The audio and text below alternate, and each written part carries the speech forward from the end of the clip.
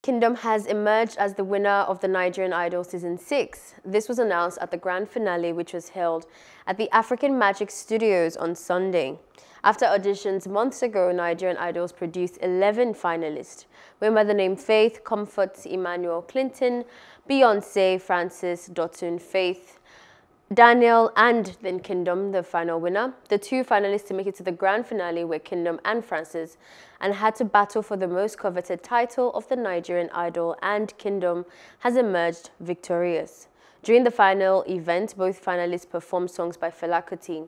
While Francis sang Yellow Fever, Kingdom sang Gentleman. Artists like Pato Rankin, Aya Star, and Ice Prince performed at the final show, as Cobams and Chike sang with the finalists.